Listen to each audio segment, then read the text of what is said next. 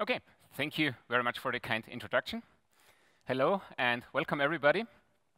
I hope you're having a great time here so far. And well, let's dive right in. Are you on the edge or still in the cloud? I guess you might be a little bit on edge about the title, because in the previous years, I guess you spent a lot of effort and time into learning about cloud computing and moving all the applications to the cloud. And now I'm coming here and kind of saying tongue-in-cheek, well, the cloud, that's kind of old hat. The edge, that's where you want to be. So don't be too nervous about that. But it's a very interesting paradigm shift. And let me be your guide in the next few minutes to this new paradigm of edge computing. First of all, raise a hand if you already heard about edge computing and maybe know a little bit about it. Perfect, excellent. Again, who of you is already implementing edge computing or planning to? Perfect. Well, oops. Then I guess if you heard a bit about it already, you agreed this is edge computing, right? I mean, computing power at the edge. Do you agree? Well, probably not completely. Computing power at the edge, yes, but let's take this definition from the Linux Foundation, and they define edge computing as the delivery of computing capabilities, that is processing power, to the logical extremes of a network, that is kind of the edge of the network. And why would you want to do that? Well, to improve the performance, operating cost, and reliability of applications and services. As I said, in the previous years, everything more or less was moved to the cloud, but, well, everything that was possible or made sense in the cloud. Not everything does make sense. Therefore, okay. We want to move the processing power again to close to where the data is created. That's what edge computing actually is all about. I mean, if you think about it, when you do cloud computing, the data is not created in the cloud. It's created in the various sensors, from robots, from wherever, but definitely not in the cloud. So now we want to move the processing power to the data and not the data to the processing power. That's basically what edge computing is about. And now you could ask, well, why would you want to do that? Well, there are many potential reasons. I picked 3 of them here. One of them, of course, is bandwidth. I mean, there's a lot of data that simply, well, you couldn't transfer to the cloud simply because there is not enough bandwidth for it, or, well, it's too expensive to transfer everything. Let's say you have a lot of surveillance cameras or something else which produce a lot of data, or 360-degree videos or something like that. Bandwidth might be an issue. For example, I worked for several years at CERN. You know, this huge 27-kilometer LHC circular collider, where they smash protons and then try to detect what happened after these protons collided. And there, I don't know the exact rates now, but let's say the data that was more or less well, collected there is in the order of multiple of terabytes per second. So I don't think you will have the bandwidth to move that to the cloud right away. And therefore, you want to process the data at the edge already, filter it there, maybe create already some meaningful analyses, and only transmit a part of it, if at all, to the cloud. Another important reason is privacy. Many things have not been moved to the cloud yet, simply because there are privacy issues. Particular, let's say you have, again, surveillance cameras. Maybe you don't want to have them, all the data in the cloud. Maybe you want to analyze it first, whether there is something important on it, and only then transmit the final results to the cloud. Say you have something like a section control in Austria, which is kind of detecting whether you were sticking to the speed limits. Actually, you're only interested in those license plates of the cars that were driving too fast. You're not interested in all the others. So therefore, for privacy reasons, you don't want to upload the entire information to the cloud. You only want to transmit the data that is really relevant and keep everything else away. And maybe the most important one, at least for me, is latency. Because latency is something you definitely cannot achieve with a cloud at the current stage, simply because, well, it's too far away. Even if you say you would consider speed of light, I currently live in Klagenfurt. Even if you consider speed of light, then you would need already 2 milliseconds for a round trip time from Klagenfurt to Vienna. And that's, as I said, speed of light best case. We are not talking about processing time yet, etc. That's really just transmission. And for some use cases, let's have a look at the latency requirements for some use cases. Virtual reality, for example. There are studies that claim to have a really good virtual reality experience. You want to aim for something like 20 milliseconds latency, not more. 20 milliseconds, you see, with cloud computing, I don't think you will achieve that. It's even worse, actually, with augmented reality, because there you have to take into account that not only you are moving, but also, let's say if you have a camera, a smartphone that you point at something, then also the light changes, the objects that you're actually recording change. So it's not only about you who moves, but also about everything in the scene. So therefore, some studies again suggest that for a real perfect AR experience, you're even looking for a perfect latency of 5 milliseconds. And 5 milliseconds is really very aggressive. That's something you can only achieve with, well, very close edge computing. So if you have to be very close to really be able to achieve 5 milliseconds, including all the processing. So we see already, with edge computing, it's the same thing as any real estate investor will say. It's all about location, location, location. So where do you actually process your data? Sorry.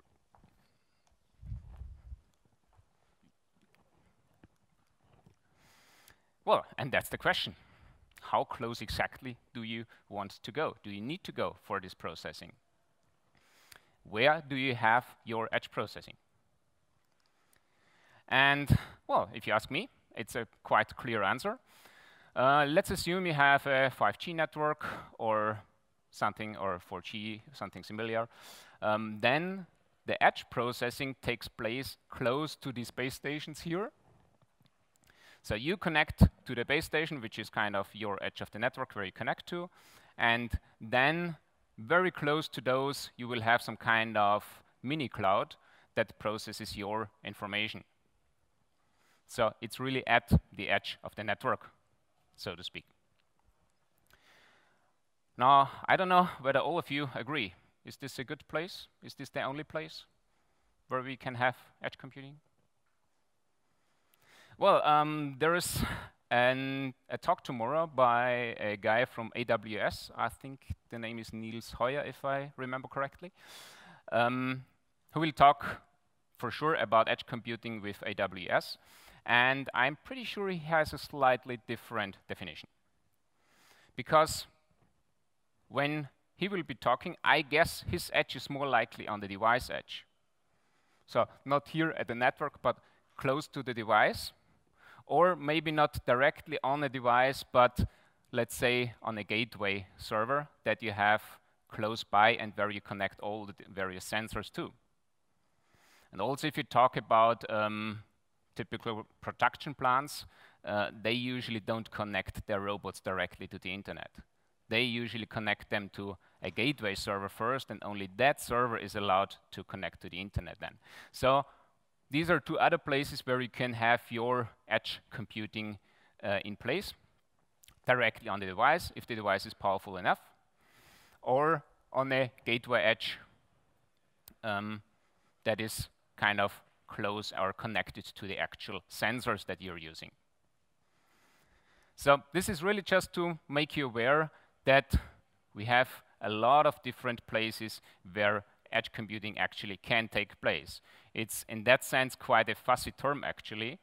All it means is that you process the data somewhere between where it is generated and the cloud. But it's, yeah, somewhere in between. Therefore, if you read an article about edge computing, or if you discuss with somebody about edge computing, always think about first, where exactly are you processing the data? What are you talking about? Make yourself clear first where the location is, and only then you know what you're actually talking about. It's actually even more complicated. For example, there is a reference architecture model for edge computing, and you see it's not only a few places here, but even more, and you have several other dimensions which you can take into account as well. I don't want to go into detail there, just so you know there are a lot of different dimensions to edge computing. All right.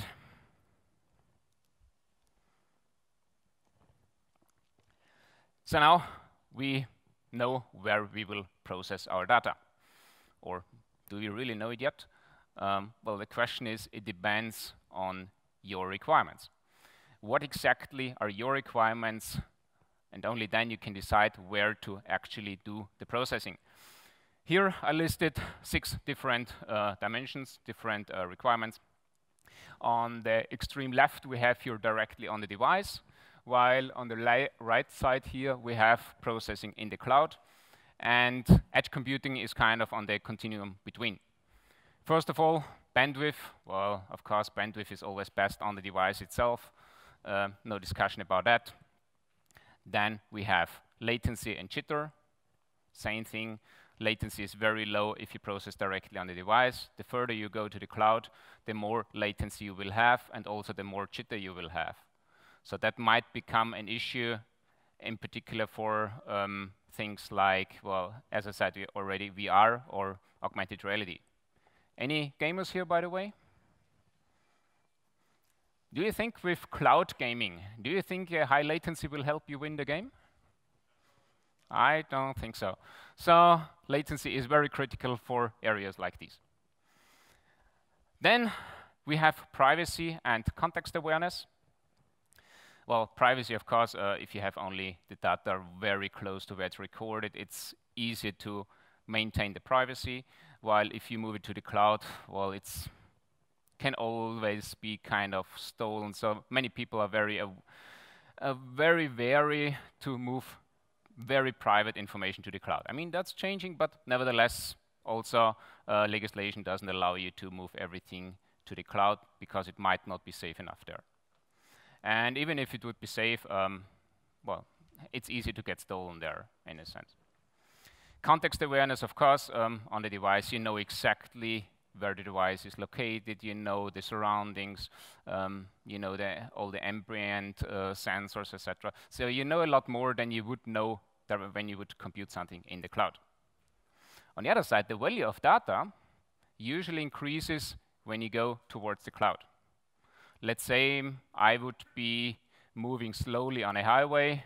Well, if it's just my own data point, it doesn't really tell you much. I might just having a lazy day and go slowly.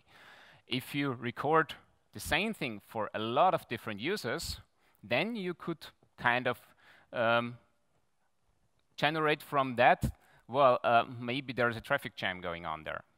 So therefore, the more information you have, the further you go to the cloud, usually the value of the data is higher.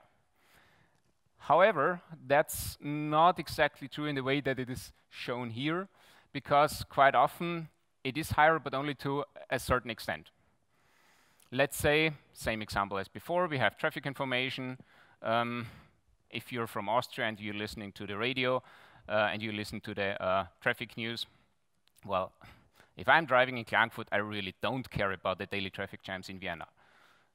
Not my business. So there is a certain extent where the value of data increases.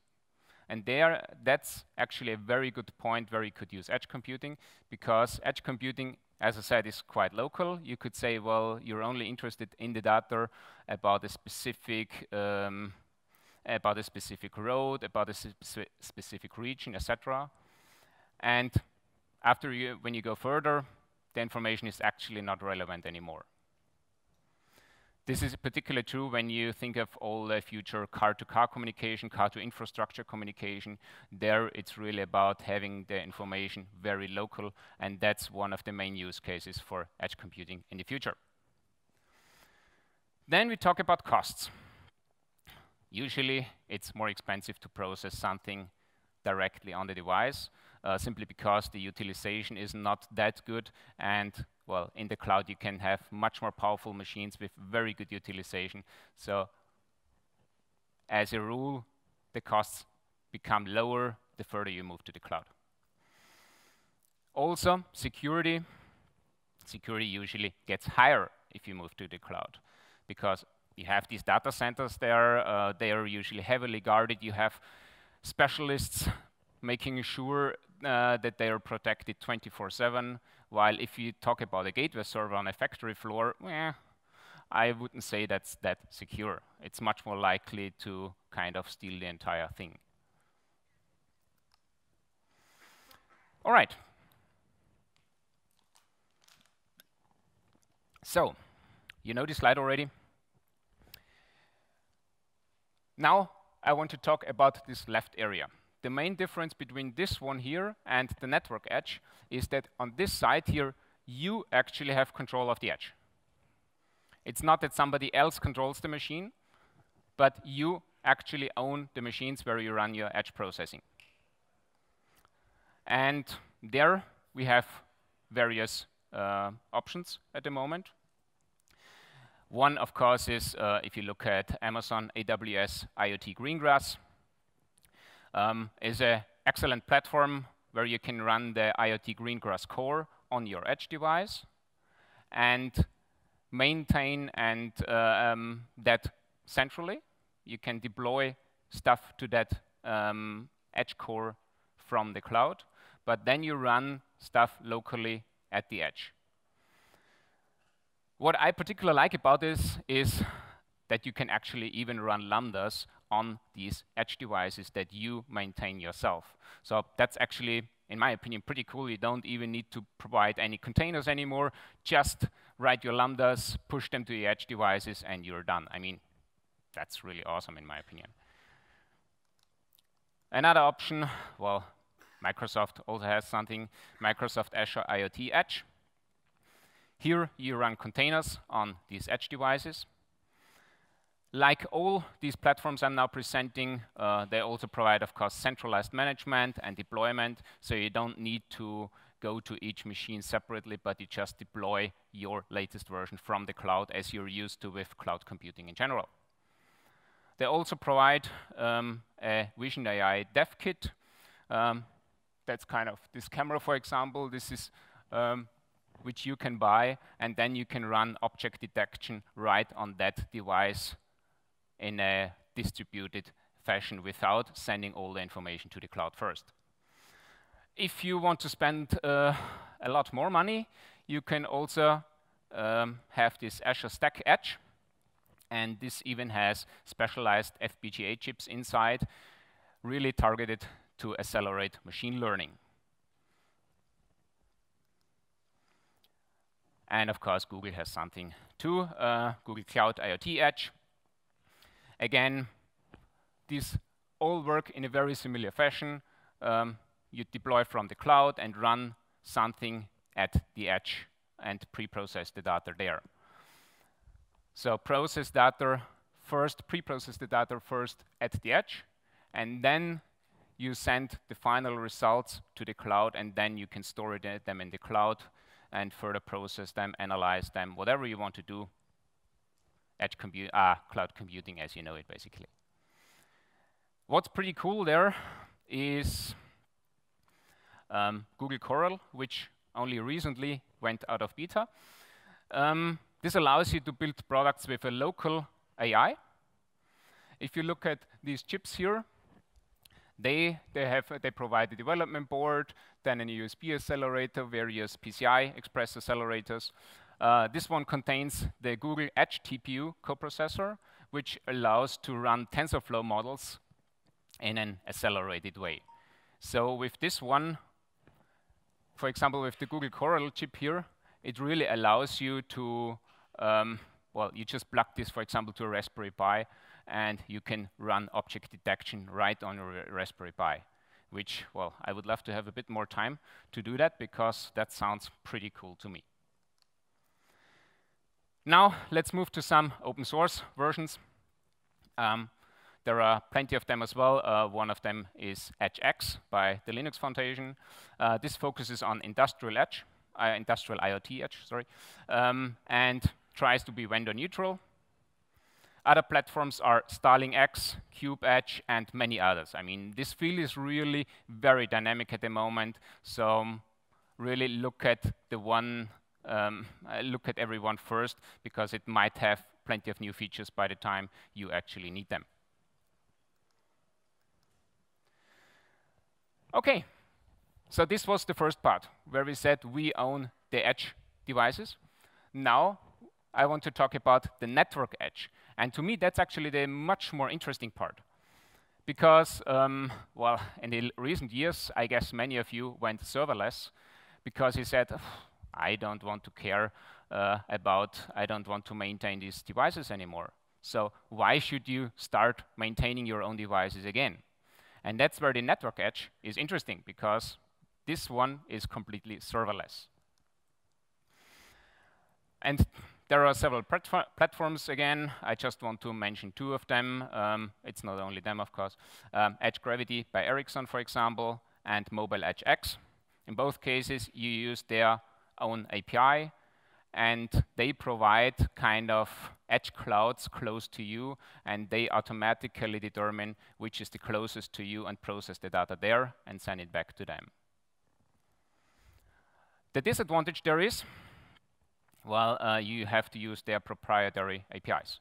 So actually what would be really cool for the future is if you could have a transparent access to edge clouds. How do you guys currently access a CDN, a content delivery network? Well, you don't.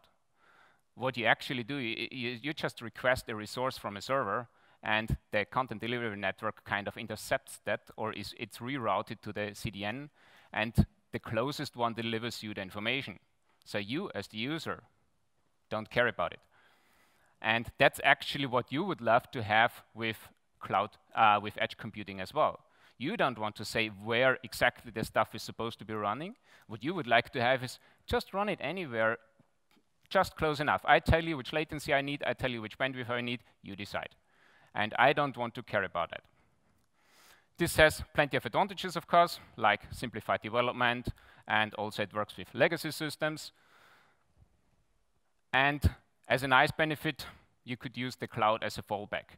So let's say in an area you don't have edge computing resources yet, but cloud computing would be good enough, just not perfect, but good enough. Then you could simply say, well, you don't intercept this traffic, it just goes to the nearest real cloud and is processed there. That brings me to 5G, finally. 5G, well, brings a lot of new tools, new advantages, new technologies. One of them is 5G already includes edge computing. It's called multi-access edge computing there. And it's part of the standard. Yes, part of the standard, unfortunately, not very precise yet. So there is still a lot of research going on. You're not able to use it yet, but that's where we're currently doing our research on. And that's why I would like to present to you the 5G Playground Carinthia, recently opened. Here, for example, on the right side, you see our university. Here you see the Lakeside Science and Technology Park, like right next to Lake Wörthersee. And there we have a new kind of test facility for 5G technology. Why I'm telling you that? Well, in case your company are interested, just contact us. You can also make use of this facility. This was built by A1 in Austria, and currently we're having 4 research projects running there. One is virtual realities. So here we try to record something with a 360-degree camera, upload it to the edge, process it immediately in the edge, and then send it to a user who can kind of walk through that VR scene as it would be more or less live, because it's a very short delay only. So you could use that, for example, to kind of walk through a factory nearby where it's actually too dangerous to go through. And of course for gaming, etc. as well. Then we have communication in swarms. There is a new drone hole where we can test how drones can communicate in swarms together and kind of arrange their positions automatically. Wireless industrial robotics. Currently, if you look at production plants, robots are usually use cabling, which is very expensive, and secondly, you're simply not very flexible. So that's another thing where 5G in the future shall take over, because 5G, from the specifications, it provides a latency, or shall provide a latency of only 1 millisecond, which is really fast. And therefore, it is good enough that really robots can communicate between each other via 5G and still not hurt anybody, which is the main point. And finally, we have smart city as well. When you want to collect all the data from sensors all over a city, but you don't want to give away control over it, you want to process it directly at the edge as well. As I said, if you're interested, contact us. It's a very nice first playground in Austria. Okay, that brings me already to the end.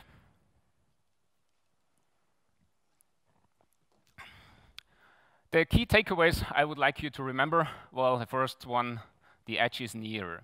In 2 senses of the word, well, first of all, it's near in the sense it's close to where you are, it's close to where the data is created.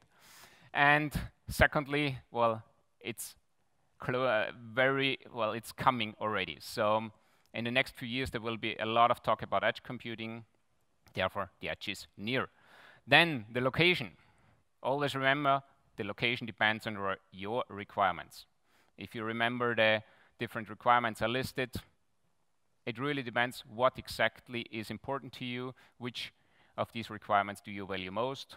Therefore, go for the right solution. And the third one, to prepare you for the future, well, go serverless. Because these network edges will definitely be serverless. So if you already move serverless nowadays and have a nice microservices architecture, then it's very easy for you in the future to kind of split that up and move some parts to the edge and process other parts in the cloud. All right, so thank you very much. Have fun exploring the edge. And if you have any questions or would like to know more, just contact me anytime. I'm happy to help you. And well, if you have any questions now, I'm happy to answer. Thank you, Josef. So I think we have time for 1 or 2 questions at the moment, so if you can show them up.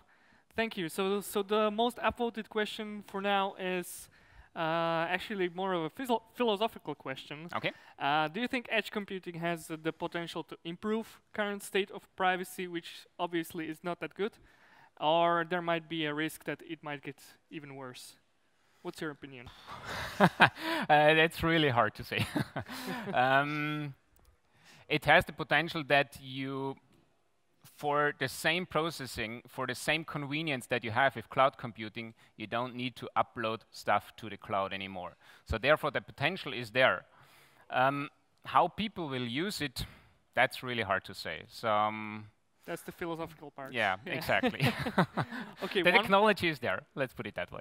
Okay, since we're out of time, so thank you again for sharing your knowledge. Please clap for Josef. Thank you very much. Thank you very much. Thank you.